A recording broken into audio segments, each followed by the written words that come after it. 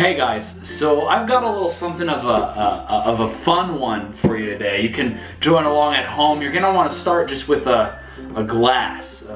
I like this one personally. Any kind will do. And then of course you're gonna want to get your classic milk.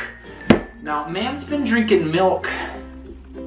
Well, it was before my time, so it's been a while. So you know it's probably good stuff if it sticks around that long. And so you're gonna want to take it, 0%, 1%, whole. It's really whatever you fancy. You do, in fact, need to open it though. Is step one. So you're gonna just want to take that milk and get a nice pour. So like something like that. Dairy products, man. And of course, after the milk, you're gonna want to get the modern man's milk. As many know, it is a Pepsi, a classic choice for many individuals of the day. And so you can just pop that. I love that. So let's get that sound one more time. Well, that didn't work, but you are just gonna want to pour the Pepsi right on in there, right on in there.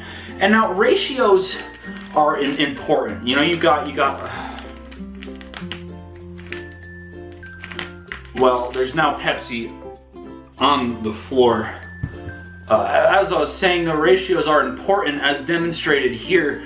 You got 2/3, you got 5/8, 7/3. It's all good stuff. But the correct ratio for pilk, you're gonna want this nice kind of root beer float consistency. If it looks like milky Pepsi, you're probably gonna want to add a little more milk. And if it just looks like milk, you're probably gonna want to add a little more Pepsi.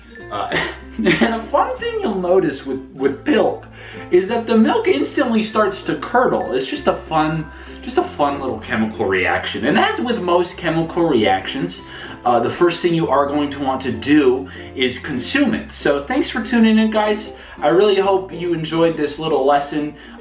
There's pilk on my crotch. Thank you, guys.